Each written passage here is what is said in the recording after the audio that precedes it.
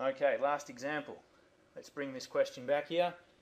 We've got a whole bunch of different numbers. We've got whole numbers, we've got basic surds, and we've got surds with coefficients. So we need to be careful with how we do this. First off, I'm going to put my rainbows in. I'm going to do first by first and multiply first by second. Then I'm going to have second by first and second by second equals. Now I might keep these in colour just to make it a little easier to see.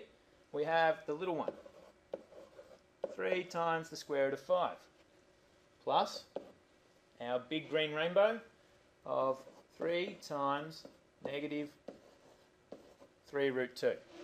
Okay, dealing with our red rainbow now, we have plus 2 root 10 multiplied by the square root of 5, plus our big one, negative 2 root 10 multiplied by negative 3 root 2. Getting lengthy again. As I said, I'm not going to lie, these do take a bit of time. Okay, let's start simplifying. 3 root 5 can stay as 3 root 5. Now we have 3 times negative 3 root 2. So a positive times a negative is going to give us a negative. 3 times 3 is 9, and the square root of 2 stays the square root of 2. Plus, now that should have been a negative in there, which means we have a negative times a positive, so we're going to have a negative here. And we're going to have 2 times the 1, so the 2 out the front, and a 50 under the square root sign. Then we have a negative times a negative to give us a positive. 2 times 3 is 6, and under the square root sign we've got 20. Alright, still a bit more work to do just yet. 3 root 5 is as simple as it can get. 9 root 2 is as good as it gets.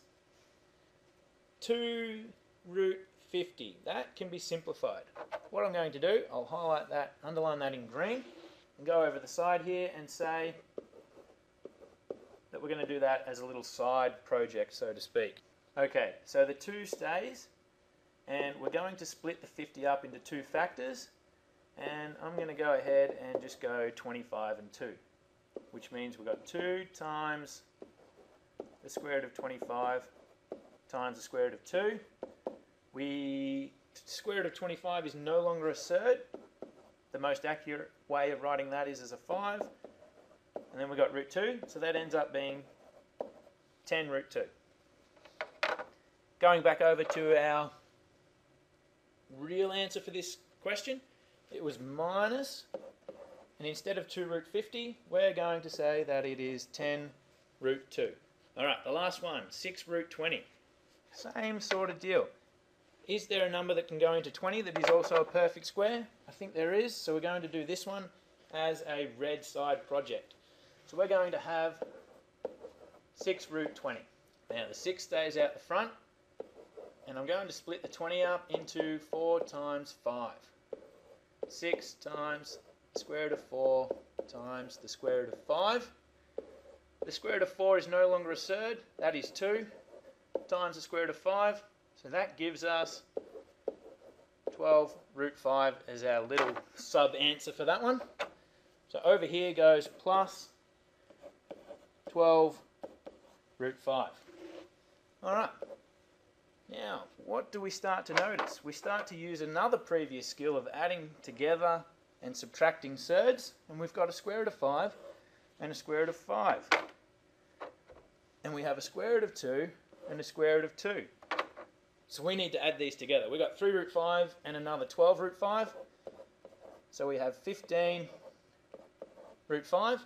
Then we have negative 9 root 2's. Take away another 10. So we've got negative 19 root 2's.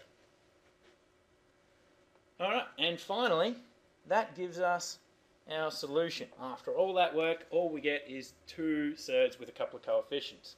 Couple more examples. I just want to make sure that we are used to looking at them. This example here, it is a perfect square of a surd. That is, it is a binomial product because it's 2 terms added or subtracted together, multiplied by another two terms added and subtracted together, but they are the same in this case. So we have the square root of 7 minus the square root of 5, and that squared sign means that it is multiplied by itself. So it's the square root of 7 minus the square root of 5. And we go about this the same way we'd ordinarily do. Square root of 7 times the square root of 7, square root of 5, and the square root of 7. Then we're going to do the second by the first, and the second by the second. What we're going to do, we'll start a little bit lower, make sure we've got enough room. The square root of 7 times the square root of 7. Whenever you multiply the two surds together that are the same, your square root sign simply disappears. Then we have the big red rainbow, and that is square root of 7 multiplied by negative root 5. So that's going to give us a negative square root of 7 5s are 35. Alright, now we have the little green rainbow, negative root 5 times root 7. Negative by a positive is a negative, and that is going to give us another 35. This time we have 5 times 7. Negative times a negative is a positive for the big green rainbow, and when you multiply two surds that are the same number, you just get the number without the surd sign. Alright, pulling our answer together, we have 7 plus 5 to give us 12, and then negative 35, negative root 35, sorry, take away another root 35, which gives us minus 2 root 35. Having a look at the square root of 35, it is a large number, so there may be a perfect square that can go into it. What do we got? 25, that's not going to work. 16's not, 9 is not, 4 won't, so that is as simple as that answer is going to be. Last example. And this is just a little special case that I hope you keep an eye out for. Alright, having a look at the defining features. 3 root 11, 3 root 11, 4 and 4. The only difference is there is a plus in the middle of one and a minus sign in the middle of the other. And let's see what that does for our answer. Okay, now we have first by first and first by second. And we have second by first and second by second. We need to make sure that we multiply along each of those lines. Okay, 3 root 11 multiplied by 3 root 11.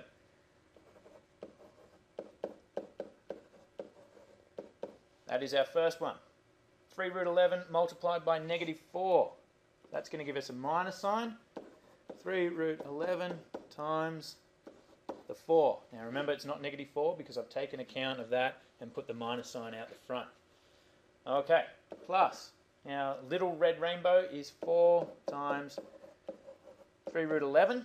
Big red rainbow is 4 times negative 4. Now I write negative 4 this time because I wrote a plus sign and I didn't account for it straight away. Okay, 3 times 3 is 9, and when you multiply two numbers that are the same under a surd sign, that square root sign disappears, so it becomes just 11 minus 12 root 11. Then we have plus 4 times 3 is 12 root 11, and 4 times negative 4 is minus 16. So what we have, 9 times 11 is 99. Now we've got two surds that are the same, so we can join these together. They are like terms. We have negative 12 root 11s plus 12 root 11s. So that actually gives us no root 11s at all. So we can say, just in our middle here, plus no square root of 11s. And we have minus 16 on the end. Pulling that together, 99 minus 16 gives you 83. So what I referred to at the start of these defining features being the first two numbers being the same, the second two numbers being the same, the only difference being a plus and a minus sign in the middle, is the fact that two of your numbers are going to cancel out. And if that doesn't happen, you haven't done your multiplication correctly. And you need to account for that and have this in the back of your mind when you see that you are trying to do binomial expansion. They're the same numbers, just different signs. Okay, that about wraps it up. Thank you for your time and good luck.